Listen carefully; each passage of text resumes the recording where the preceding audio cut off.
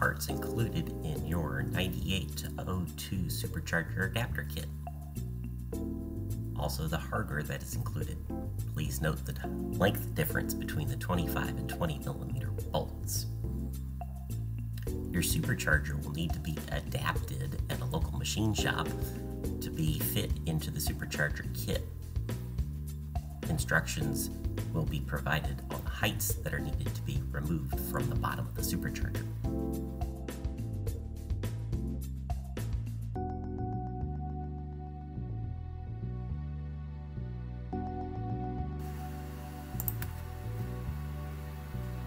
The front pulley will also need to be removed and flipped over 180 degrees, unless you decide to use an aftermarket pulley assembly. Also shown are the injectors that will be used within the kit as a recommendation. Please take care when installing the injectors into the adapters as to not damage the O-rings. Note the orientation of the connector toward the intake. And a ball driver is highly recommended for the installation of the 5mm screws that hold the fuel rails in place. Note the offset of the adapters that will be installed onto the top of the engine. 25mm bolts are used at the front of the adapter set.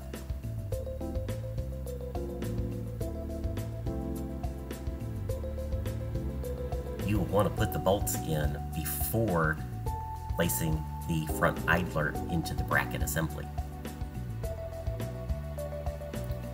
Tighten the bolts to hand tight to allow slight movement within the adapter and allow alignment while placed on top of the engine.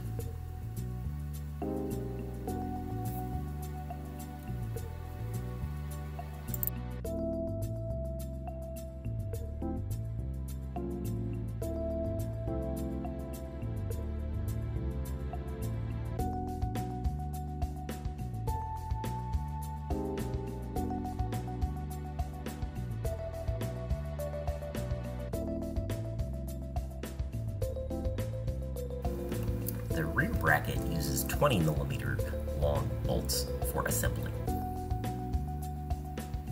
Place it in the hole positions that are midway to the back of the adapters, and repeat, making them hand tight.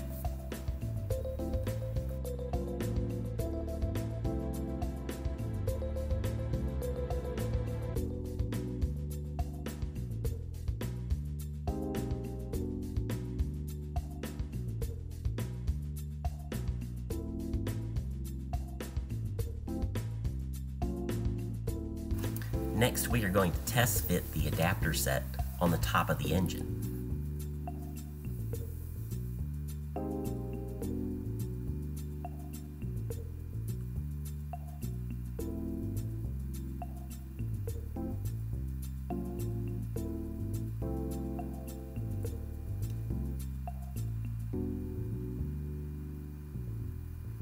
Insert the factory bolts back into the timing covers.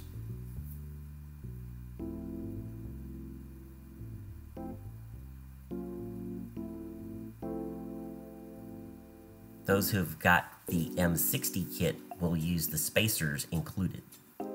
Now use the 7mm included bolts to align the adapters onto the top of the block. Either 4 or 6 of the bolts are all that is needed in this step.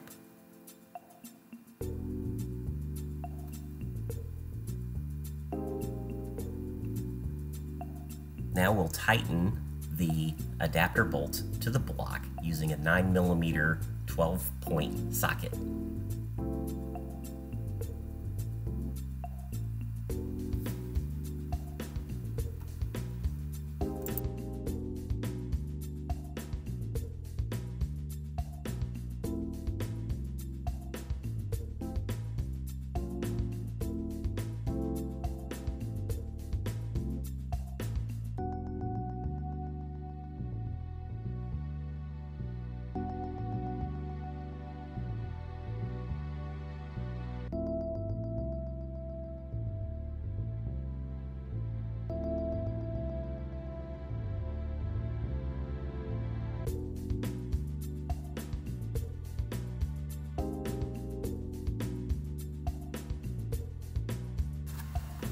with the kit snugged up, now tighten up the braces across the adapter bracket so we can remove this as one piece of an assembly and then align the supercharger in place for drilling the rear mounts. Remove the hardware in reverse order of what we installed a few minutes ago.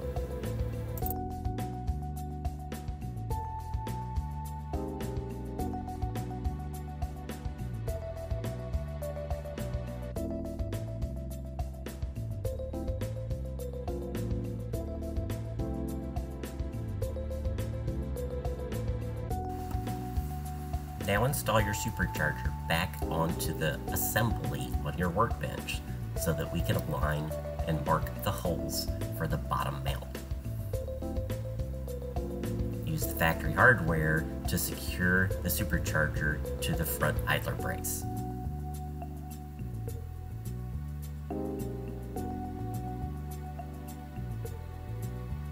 Flip the assembly over to access the two hole locations. Be careful to remain the alignment on the assembly. Mark with a punch or a Sharpie so that the indicated holes are still visible. Remove the hardware and remove the supercharger.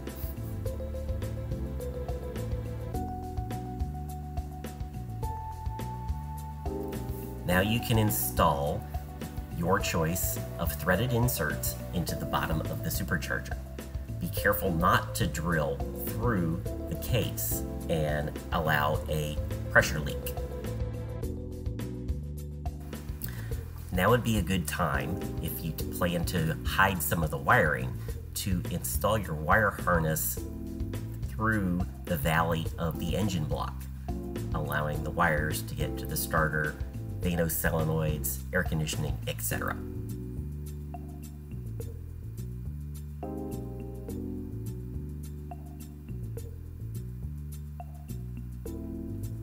The included metal gaskets are from an M62 engine, so they will be using 2 alignment holes. Also, make sure that the embossing is pointed up.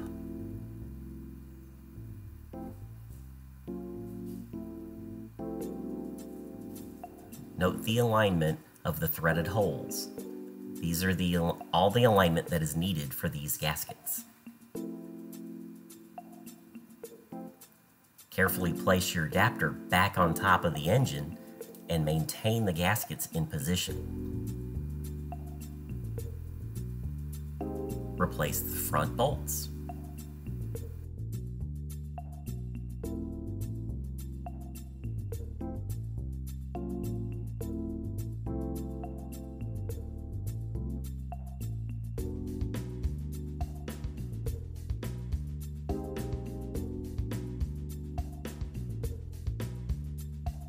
Now install all 10 of the plated 7mm adapter bolts.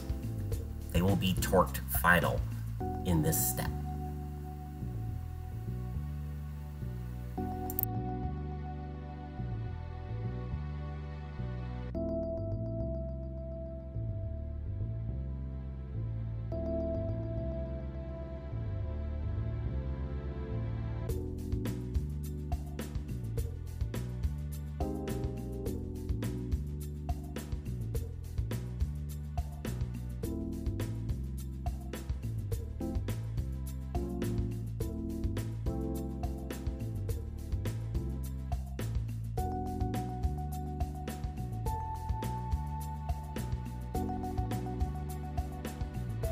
Final torque is approximately 25 foot-pounds, starting from the center and working out on each adapter. You may also choose to use blue Loctite on these fasteners.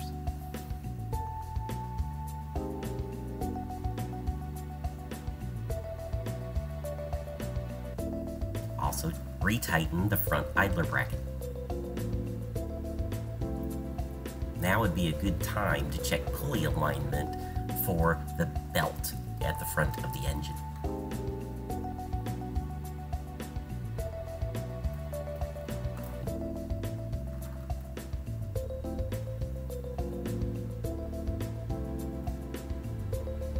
You can see the gap that is at the rear of the pulley from its previous alignment.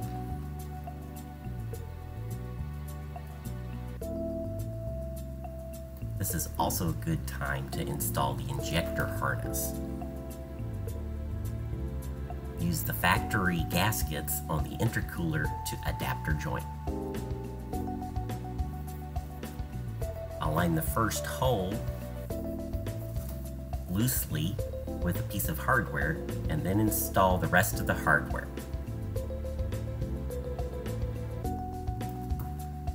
You'll want to lift the intercooler to the top of the adapter before final torque.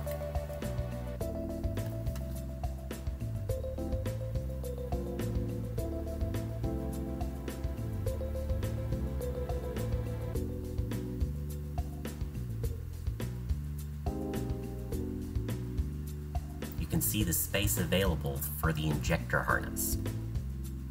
Please note the injector's alignments. Install the opposite intercooler the same way as the first. Now we can make the final installation of the supercharger.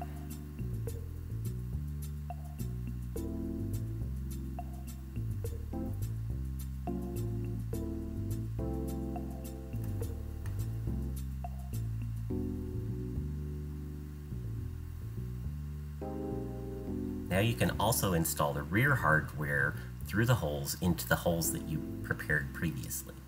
Next, install the throttle body adapter to the intake. You'll note the area that can be removed with a burr to improve airflow. Test fit the intake into the assembly, making sure to install all of the intake hoses to the intercoolers. Alignment of the clamps that hold the hoses in place will be tight, so note their alignment.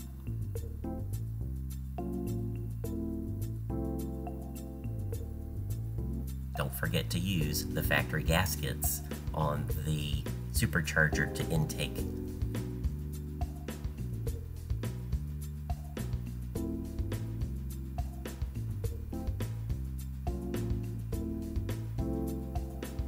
If your alignment is too critical, you can remove some material from the throttle body. Note that clamp can be pretty tight up against that throttle body. Push it to the back as far as you can. Install the throttle body with the original bolts included.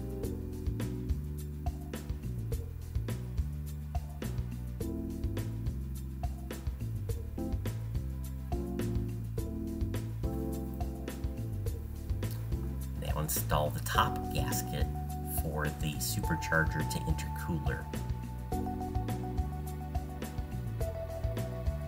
and install the rest of the intake.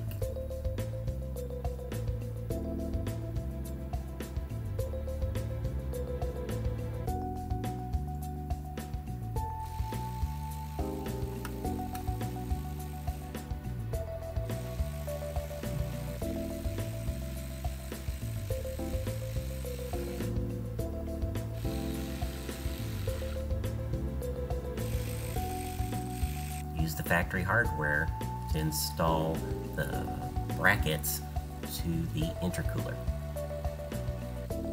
Make sure they're tight to make sure there's no pressure leaks.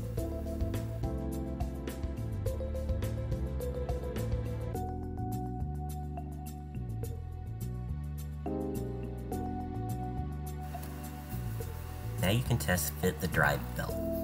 Note the alignment within the image. You may need to clearance part of the thermostat housing for the belt alignment. It's pretty tight.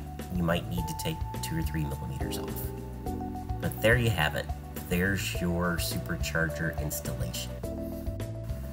The intercooler plumbing intake and the rest of the installation is going to be up to the installer, as each installation will be different.